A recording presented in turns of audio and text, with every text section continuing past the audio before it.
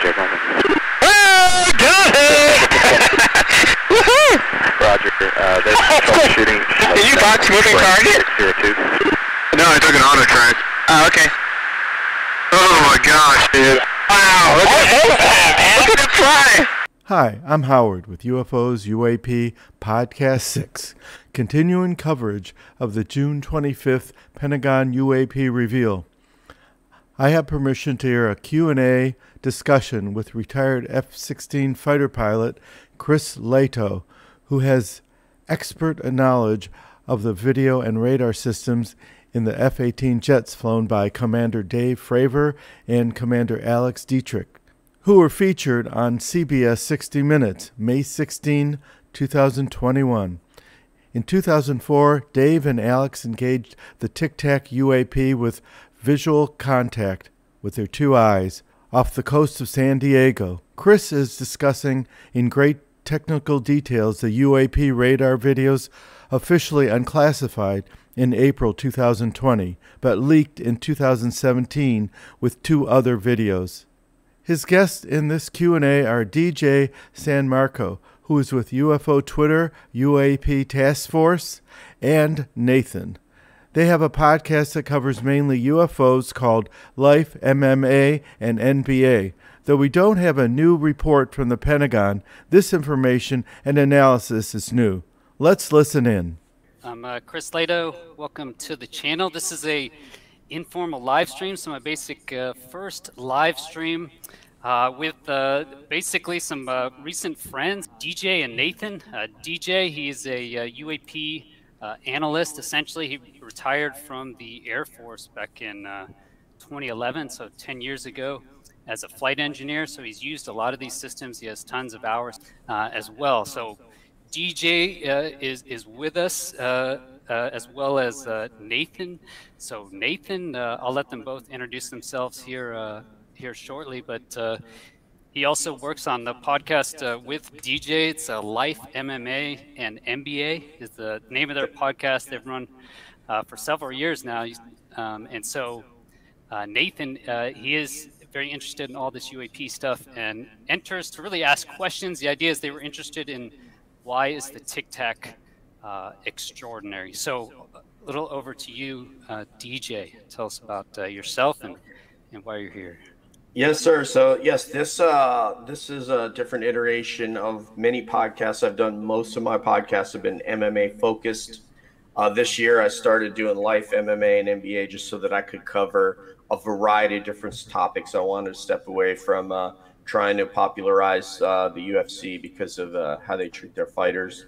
Nathan and I just started doing some stuff together in the last month or so because I had him on with Andy of that UFO podcast, and Nathan was so brilliant that in analyzing the UAP phenomenon that I just wanted to do more stuff with him. And once you hear him, you'll understand why. But yeah, former Air Force flight engineer, about just under 4,000 hours of flying. On which aircraft? Yeah, go ahead. Sorry. Okay. You know, I started off in the C-130H like a lot of guys. You fly what we call slicks before you go into AFSOC. And then if you get yourself selected to go into AFSOC, I flew the Combat Talon 2. Most of my time was on that. And then I did my last 3 years. Combat Talon 2 is like a low-level infill, exfil, airdrop, resupply. Special forces. Yeah. So as you can see, there's some really impressive background on these pilots, and we're going to hear more details. So now we're going to hear from Nathan. An average American just coming into this topic in recent years, like a lot of folks who follow this, really interested to learn more, get your perspective, and ask some questions that I think are on a lot of people's minds about, you know, where we go from here if in fact these things are doing what they are purported to be doing. DJ, we were talking a little bit before we started here, but your point is basically, your argument is that there's so many witnesses, especially for the Nimitz encounters. If you look at the Nimitz encounter, and I just started looking really deeply into the evidence and listening to all of the witness accounts, and you look, there's just just so many people that actually just looked at these with their eyes, with binoculars on the Nimitz. You have almost 5,000 people or something in a carrier group, and these things were following them supposedly in 2004, following the Nimitz, to where you could just go up and use the big eye, which is this big camera system right on the front. And Gary Voorhees was saying that he would just go look at the big eye and then ended up just using his binocular. It's true, hundreds of people on the Navy ship saw these objects with their eyes. That's what you do in any crash safety investigation, is you make sure that every single possible explanation is ruled out. But for this purpose of this really is just what if we can just assume for the purpose of this conversation that the Tic Tac is legitimate, so all of the claims that were made were correct. What does that tell us about why it's extraordinary? And basically, if there's any questions about the FLIR system, so I have it set up here. I have my Xbox set up so we can talk through basically, this energy circle at the beginning just blows me away. Mick West brought that up, and I was like, man, you're right.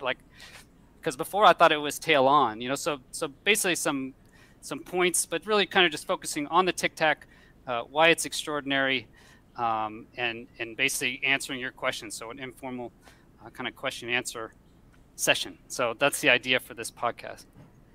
And Nathan has a series of questions that he wants to ask from a layperson standpoint, and that's going to add a lot of value because, like you said, a lot of people, the Army calls them NVDs, night vision devices. We call them NVGs, night vision goggles.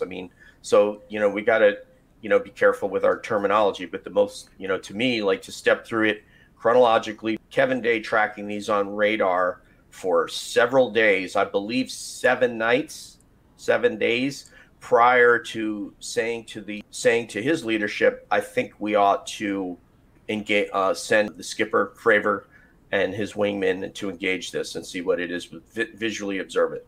Now that's really amazing information. They've been tracking these UAPs for 7 days before they sent the F-18s out to track them. That's just amazing information. These things are real. They've been seeing them for 7 straight days. I think even longer. 7 days. The Navy is amazing in their electronic attack capabilities. I did electronic attack in the aggressors up in Alaska, and we were using these electronic attack pods. And you can hear they're talking technical about how those radar electronics work and how detailed they are and how they can zoom in on the target they're looking for. And it's,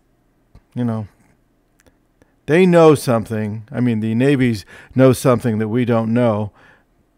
But I hope we can find out some future Pentagon report. And the best ones we could get were the Durham technology jammers, digital radio frequency memory. It's really digital jammers. And they came from the Navy. The software we were using, the codes, even a lot of the hardware was from the Navy. So the Navy, I think, is just kind of ahead in a lot of ways. In certain ways, I think all the other services have their big advantages and disadvantages.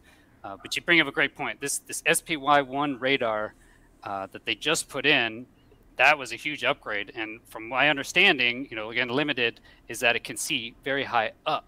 If you're looking at high missiles, so if you're trying to detect inbound incoming missiles, you're trying to defend certain Middle Eastern countries or whatever. So they look up, actually. That SPY system is looking up. So that's why I can see these things coming down from 80,000 feet, et cetera. Or more. I don't know that they want to tell us how high, but he said 80,000 feet at least. If you look at an air traffic control radar that would spin 360 degrees, little blips would appear on the screen, and it was up to the ability of the radar operator to look at that on his screen and figure out, okay, that's an aircraft that's traveling at this speed, there's range rings, and there was a lot of interpretation from the radar operator. Now we're taking those returns, we're sending them through signal processing units, and there's a lot of computerization that's going on with those radar returns that come back that we didn't have, that goes on the aircraft. When we're going to talk about jamming later on, those signal processors interpreted that they were being jammed. Just want to comment on that. They say that they've been jammed. The UFOs are jamming the radar of these F-18 ships, and they detected that. But they haven't gone into any detail. But you can hear from what they're saying that they are getting a lot of data on their equipment. Hundreds or thousands of things that it's interpreting to that then the operator's going to look at and put their for them to look at and interpret and give feedback to command. Did they receive jamming, I guess, from Alex ship has received jamming? Of their ship? Yeah. I don't think so. That's the interesting question. So that's almost like your first big question. Okay. Did this object not determine that phased array? Either it didn't A, interpret it to be a threat, or B, did not have the ability to jam it, one or the other. Because the energy that's being put out by a Spy 1 is not a focused beam of high RF energy that will literally make you feel warm inside. If you're tracking something, the best is passive, right? So passively tracking something, obviously they don't know that you see them. But with radar, that's the whole point, is you have to send energy that is being sent back. So they can they can detect that energy. And when you send the energy, so the way electromagnetic radiation travels is that it's by the square root of the distance, right? So basically, if you have a flashlight and you bring the light up to it, you won't see against a wall, you won't see any light, and then all of a sudden you'll see the light on the wall. You'll see the circle on the wall. You know that's because the energy is dispersed. It decreases by the square of the distance, however that works. And so the point is you have to send a lot more energy one way than back. So it's easy to detect that you're being targeted because they have to send double the energy that their much more, magnitudes of order more than the energy than the radar needs to detect. You can do a lot of things with ASA, and yeah, it'd be interesting to know. I'm sure that's the first anomaly. Systems. Yep. That's the first anomaly, is why didn't it, if it could jam a phased array radar, why didn't it? Yeah, I mean, I guess so. Well, the first thing is, what do we know from that? Assuming, again, assuming it's all legit, right? So we're assuming that it's completely, everything's taken at face value. It can pick up these things, right? That was kind of interesting to me, because if you look in a lot of the FLIR videos, if you look in, none of them have any range, or I believe none of them show any true range to the target that's based off of energy coming back, right? Because basically you have to send that energy pulse out, and it has to be coded because it's military systems, right? I mean, people have to remember that these systems that we're using, they're all designed with the requirements that they can be anti-spoofed, anti-jammed. So each pulse that it sends out is specifically coded. Also, you don't want to get confused with other random codes out there. But so each little pulse is specifically coded, so when it comes back, it can say, yeah, this is my pulse, and it took this long to go that far, so I know how far away it is, right? That's how the radar pulses it. But what's happening is, for some reason, the ASA, the big system on the ship, right, which has these tiny little, which can send out these little pulses that are hard to detect, that can pick them up, or maybe it's the processing in there. But when you look at the radar, although Chad Underwood did say he picked it up on radar, as soon as it seems like it's getting a lot of energy on it, it just drops it. And a lot of people have been saying it's due to jamming. I guess it could be. There's nothing saying that it isn't. The response is from the radar is that it's being jammed. The signal processor thinks it's being jammed. Exactly. What it said, all we know for sure, 100%, is that it has been modified. From outside of whatever parameters the radar is expecting. So that's an interesting result to me. Is that it has been modified, so it's getting pulses back. So it's reflecting. So it's reflecting off this. So if you go, I think I saw one question, like the pulse bubble, or what is it? If it's in a plasma bubble. That would be an interesting question to actually ask, is what happens if you throw radar, a pulse train, because it's a bunch of pulses in a row.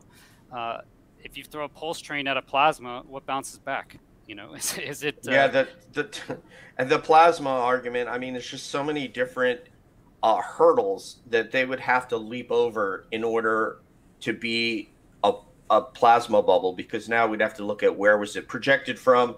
We're in a circle here that was somewhat concentric. So would Fravor have flown through their projection? So I've kind of dismissed the plasma bubble argument. I think this is an object of a substance that the radar that they were able to track and actually make a shape out of it and say, okay, that's a shape, and that shape looks very similar to the VISOP. As you can hear, they think they've really detected an object, and the radar is detecting it, and they have very sophisticated equipment that they've seen the shape, and it's not plasma, it's not lightning or something like that. This is more information that we've gotten from the UAP report. They're analyzing the gimbal or the go fast or the FLIR videos, and they know they're real objects from the equipment because they know how the equipment works. And so this is very exciting information. So you're saying they were able to basically shape it from the radar returns? You saw it. I mean, you saw it. Oh, I'm sorry, the FLIR. Excuse me. Yeah. What you're seeing on the FLIR jives with the VISOP. Yeah. Yeah. Exactly. I don't know what it looked like on radar. We may never know that. Yeah, I do want to show it later because I've seen a couple arguments saying there's confusion between the TV and the IR mode. In the TV mode, we can talk through a little bit more of that. But let's just finish with the radars. So and basic jamming. So we know the ship saw a bunch of these, right? So it sounds like there was many of them, and then we know that Chad Underwood was able to lock at least get a vector. So sometimes what you'll have on your radar is it'll give you a hit saying that it's receiving some energy there, but then you command a lock on that point. And I want to say that VISOP, I think, means that they saw it visually with their eyes, besides seeing it on the radar and their other equipment. It's very exciting. E2 is very capable radar as well, and in a different radar band than your Spy 1 radar. Mm-hmm. Again, and also tracking it. Yep. Also seeing the object and had those tapes pulled. You heard the maintenance guy, the avionics maintenance guy who put those bricks from the E2 in the safe, and an Air Force officer walked in and he said he knows that because of the patches. That's a crazy story, right? The Men in Black story. This is someone with civilian clothes with that person. Was he in a black suit? Like, to be so classic. There's been a lot that's come out. My eyes I would say the last 7 days or so, my eyes have been very opened about some of the disinformation programs. Well, what they're talking about is Pentagon was trying to block the information. They didn't want to release the high-res radar tapes, and like the sci-fi movie, The Men in Black, they don't want the public to know what's really happening. So they come in, they take out the tape, and it's gone, and nobody can talk about it. One thing I wanted to point out that I put in our chat earlier is that, so you wonder why with all this automation and this literally multi-million dollar Spy 1 radar, what do you need Kevin Day for? And the reason that you need Kevin Day, and when you hear him talk, and he'll talk about that, is the reason that he went to Top Gun school is not because the radar does everything automatically. The reason he went to Top Gun school and graduated is because he has seen thousands of tracks. So he can look at something and know what he's seeing and know the capabilities correctly of what he's seeing. And that's the value of a radar operator on a system. Radar operators know what they're seeing, and they're seeing real objects. And these guys are just verifying that. But by the time that they send Fravor and Dietrich out to this object, there's been a ton of observation, a ton of electromagnetic energy that has been directed in the field of operation. There's been a laundry list of things that the professionals have gone through to assess whatever this or these things might be. And they've confirmed that it is something there. There is something there. It's not just sort of a weird glitch in the technology. It's not an anomaly. There's something that needs to be investigated further. So Fravor and team are sent to vector on this target. When they get there, this is what interests me. When they arrive at this location, Fravor talks about the observation, looking down below to the sea level and seeing the churn in the water and seeing the erratic motion of this object. As a pilot who, flies a lot out in open water, and the things that you're used to seeing, how did his account strike you, Chris, in terms of what would have been going through your mind if you had seen an object behaving in the way that he described? Yeah, I mean that was the video that changed my whole perspective, was that interview with Fravor and Lex Fridman. I've tried I guess to explain before that after a while, you just get so used to it. Like you, DJ, you've done thousands and thousands of hours. If somebody was explaining to you about a MC-130, this type of mission that you did all the time, and was explaining as you walk through, here's the FLIR, I'm looking at this system, and I see this. At least for me, after so many years, it felt like I was there. It's as close as I can get to saying I saw something. I haven't seen anything that was not, my brain didn't make sense of. At least, physical movements. I've seen a lot of things my brain doesn't make sense of in the world. But as far as that, it really threw me off that what would I do? And that's funny, right? That's the whole point of training, is so when you get into a situation you haven't been to, like whatever, getting shot at or something, that you will do what you practiced. And so in that case, I think for him was just try and get closer to it. I'm sure he thought, can I get any video of this somehow? But he didn't have a pod. He has no pod to try and video it. But I think the biggest thing is, what is that thing? You talk about the inertial movements. When it's just moving, when he describes it as not moving like a helicopter. If you look at a normal helicopter, it has to change its lift vector and then get back into, and it has to actually over rotate. Okay, the same thing. Here, the rotor mast has to lean in that direction. Yeah. To counter the inertial. It's just plain stuff. Yeah, like.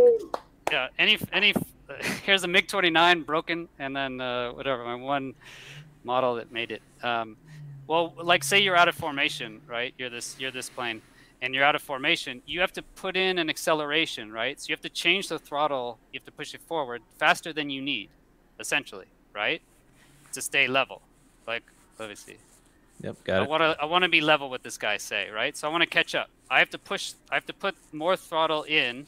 I have to make one correction, right? And then in order to stop, if I don't change it, I'm going to keep accelerating, right? I'm going to keep accelerating. So you have to put in less power than you need to slow down, and then fix it. You have to make 3 corrections. Does that make sense? I have to push the throttle forward to accelerate. So the plane, I'll start moving forward, right? But then I'm going too fast. I have to actually go back further than I need, so that I slow my momentum, and then I have to push it forward to make it the correct thrust that I need. Does that make sense? Yes. So you need 3 fixes to change your lift vector, essentially. At least from my experience. Okay, I'm sure there's physics guys that are gonna. Yeah, can I just want to ad lib one thing, just to give, and it's not trying to butter up you or the fighter pilot community. But I'm from the AFSOC community, the MC-130, AC-130 community. I have asked people about this. I've talked to the CV-22 community, the MC and AC-130 community. And I'm sure if I were to be able to talk with the 160th, they would say something similar. You guys are the best in the world when it comes to identifying something in the air and evaluating its capabilities, full stop. Yeah, none of us. Yeah. I can have thousands of flight hours in an MC or an AC-130, but it doesn't mean that I understand aerial engagement. So if somebody is a lay person that's never done this, you don't know how far away you are from their level of knowledge when it comes to looking at something in the air, identifying it, and evaluating what its capabilities are and how freakish they may be or may not be. And what they're talking about is that these pilots, these fighter pilots, know what they're doing, know what they're seeing, and again, they saw a real object. It wasn't swamp gas or bald lightning or whatever. Yep. Yeah. I'm gonna ask a question about that too, though. So if they're coming into this to this area where the object is moving, if the object weren't bouncing around the way they described it, and if there wasn't the churn in the ocean that was described, let's say it was a stationary Tic Tac, approximately 40 feet long, close to the surface of the water. Yep. Is this something that it's bizarre? It's bizarre, but is this something that would have caught the eye of a pilot? Like, would he have? No, could he have flown right by it? Yeah. When you look at how they actually locked onto the Go Fast video, that's the point. So the argument that they're making, right, that it's a bird or it's a balloon or something, is that it's essentially stationary. Okay, I mean, unless a bird, anything going less than 50 knots to us is essentially kind of stationary. Our radars can't really see it. It's very difficult for our radars to see it. Helicopters are very difficult to actually see and engage just because they're so slow. You know, just the way our systems work is your radar is going to pick up movement. So your radars pick up movement as well. Basically velocity change, so the Doppler shift on that pulse train, right? But your eyes work exactly the same way, and this is why when we're fighting, right? If I'm trying to intercept you, right, and say you're flying in your plane, you know, like this, right? I'm not gonna as I do my intercept around, I'm not gonna be here and just fly around like this, so you can just see me on the horizon. You know, I'm basically gonna go low or high, and I'm gonna point right at you. So as I'm making this intercept to your rear, see, as I'm when I'm going to your tail, you can't see me because because I'm point on. Right. Because you're not seeing this rapid movement. You're not seeing a plane form and line of sight. You see less. And you want, I don't want a fast movement on the horizon, you know. So environmentals make a huge difference. They make a huge difference. You know, the sun, where the sun's coming from, how the clouds decks are laid, the moisture in the air, how far you can see. Mm-hmm. And Kevin Day, they know all this stuff. You know, when they do their check-ins, what's the weather, and then you give this weather briefing.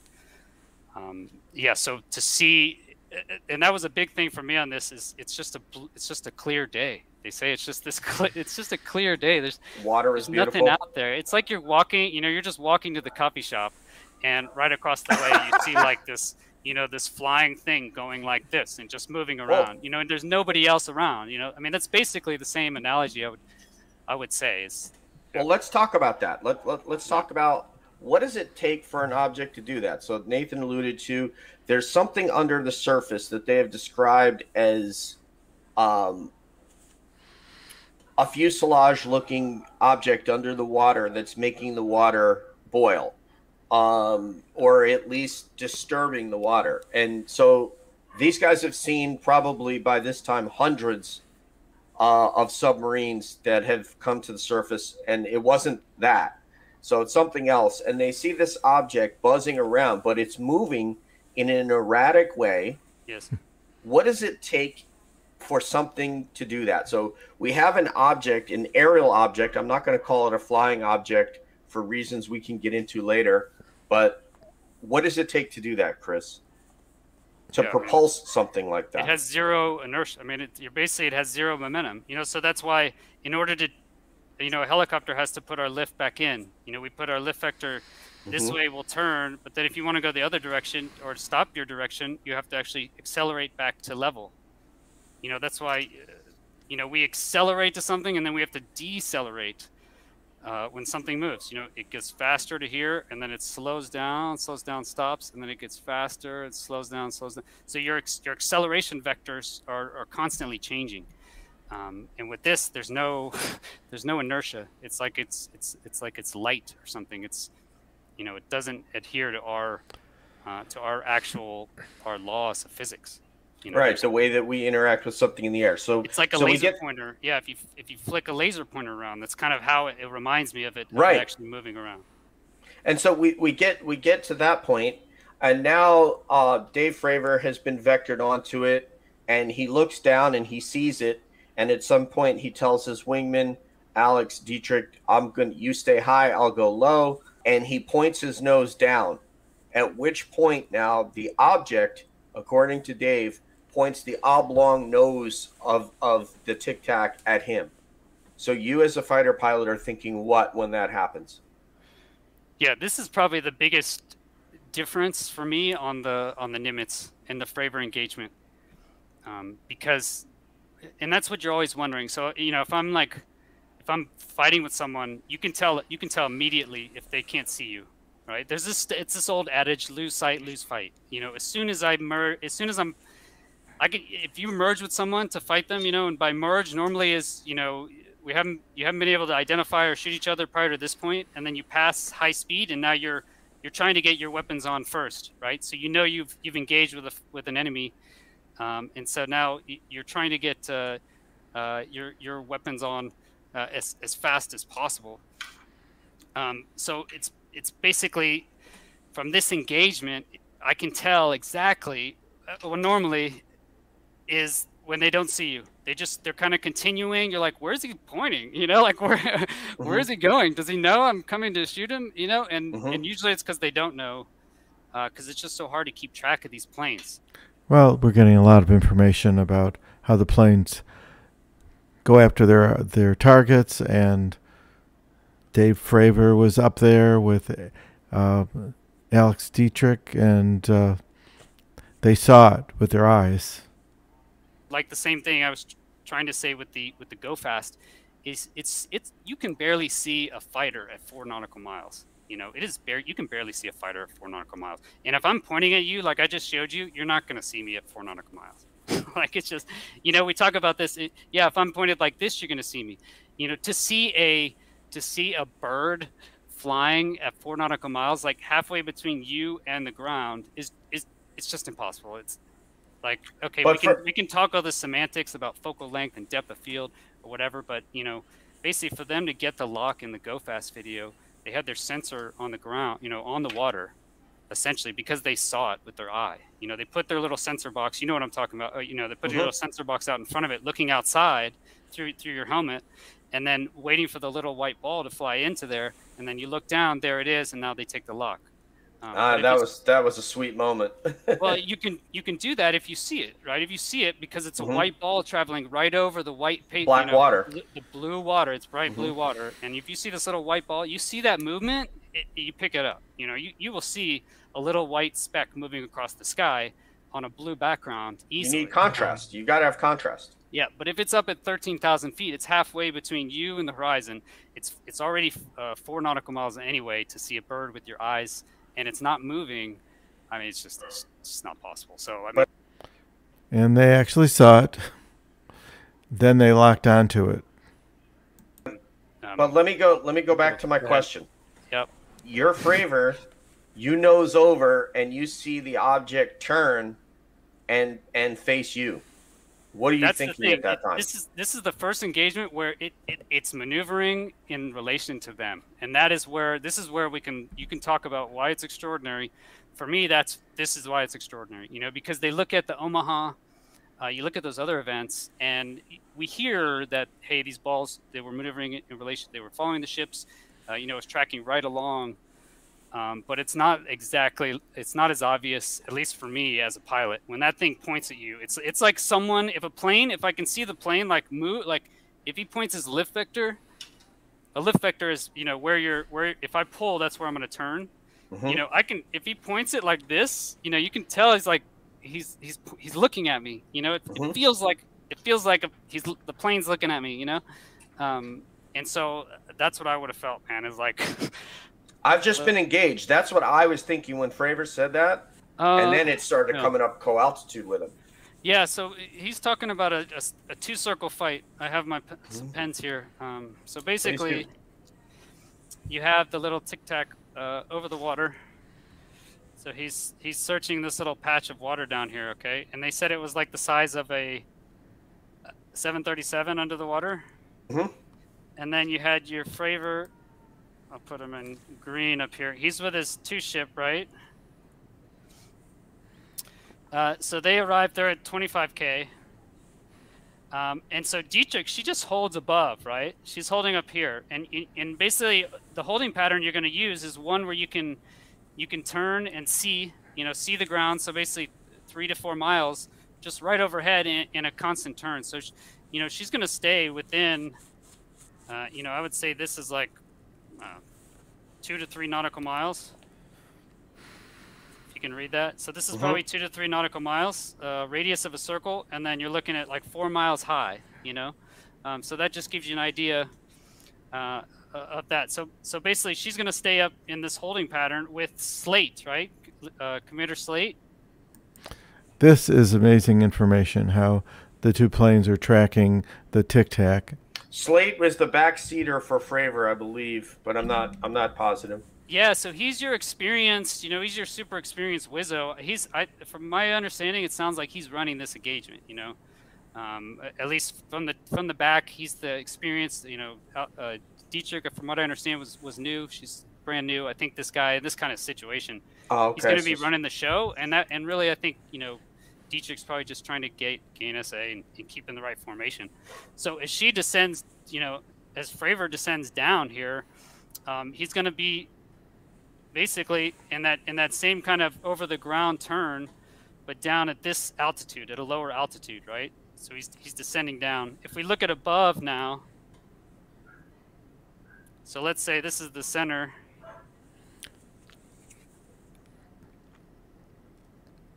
So basically, they're orbiting this thing, right? You can see that. So Fravor, he's going to pitch his nose in and descend. Okay, so these are descend lines, and Dietrich's just going to stay up here watching him as he starts descending down, right? And he's going to fly just a lower circle around this thing. And so what happens is, as he starts descending down, it basically turns, and it starts descending up. This is above. Remember, now we're looking from above. And this is like this is basically in a normal fight. When we're fighting, I kind of mentioned it a little bit. You're trying to turn faster than the other guy. You're trying to raid around the circle faster. But this thing is climbing, actually. So he's climbing back up, and that's what also was amazing to me is when this thing is climbing back up. It just climbs from a standstill. If you look at any air shows like F-22s, they have to have some airspeed, 100 knots, maybe 50 knots. But then it's a slow, climbing out. Absolutely. This maneuver right here, where it turns at them, it turns at Fravor, and then it maneuvers against him, is crazy. That's a mind-boggling kind of maneuver there, where it just comes up and it's in relation to him. So from everything I heard, it knows it's flying in relation to him. So okay, that's amazing. So next Fravor moment is they're now in a circle where, as you said, Fravor might be slightly above the object because he leveled off when he saw it come up. Yep. And because obviously he's going to level off when he sees it gaining altitude, he's going to say, oh, okay, well, it's coming up. So Yes. Now you have a guy who has no weapons aboard, no rounds of ammunition, and he decides to, I think they have a 40 millimeter on there, but they had no ammunition, and he decides to cut across the circle and aim his aircraft at this thing. So now we have one of two things that could happen. First of all, a Class A could happen because he could have actually hit it. And secondly, what strikes me as a non-fighter pilot aviator is the bravery it takes to do that. Yeah, I don't think he thought about it. Let me draw this. This is a guy who Dave Fravor's the type of guy that when they took his tapes and they brought it to I think they brought it to the CIC, and he went up there and said, "What'd you do with my tapes from that mission?" And he said, "Oh, we got him." He goes, "You got 30 seconds to give me those tapes. I'm gonna start tearing this place apart." Like that's the type of dude that Fravor is. Exactly. You don't get to the position, like I said, you don't get to that position by not being the man, essentially. I mean, it happens, but everything I see is he's the guy exactly like I would expect. You know, that's the guy we want leading in that position, and he's not gonna not do it. You know. Okay, so basically here I just continued. So what happens after a while is while they continue turning. Remember, we're looking from above.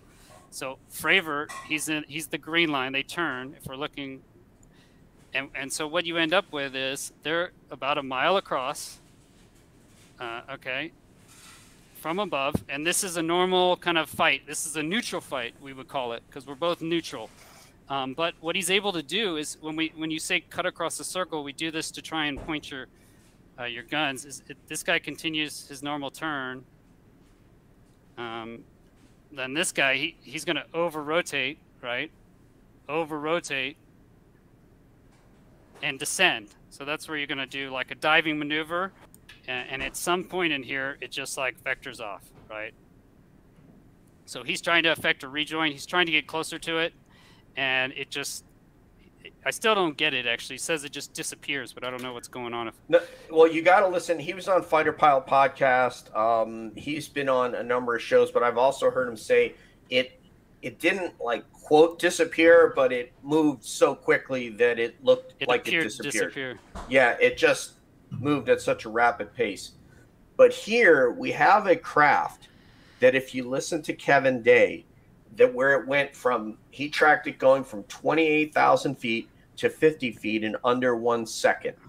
Amazing, amazing information. Well, that was quite a discussion with Chris Lehto and DJ San Marco. Amazing. Both pilots experienced in the equipment, and they were mainly analyzing Dave Fravor's interaction with the Tic Tac. To me, I'm convinced that it was a real object, and both of them are convinced that it was a real object.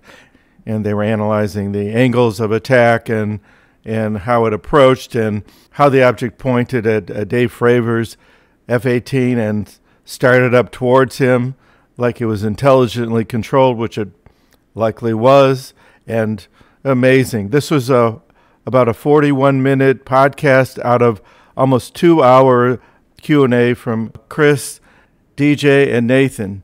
I'd also like to thank Chris Lehto for allowing me to use his podcast in my podcast and on my YouTube channel. Don't forget to subscribe to Chris Lehto's channel.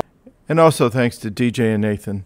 The podcast is called Life, MMA, and NBA. There should be more to come, but if you like this blog, please subscribe. I'm at anchor.fm/Howard-Barenbahn or Crazy Tech on YouTube. So please subscribe. And the subscribe button on YouTube is up on the right side of the screen. And thanks for stopping by.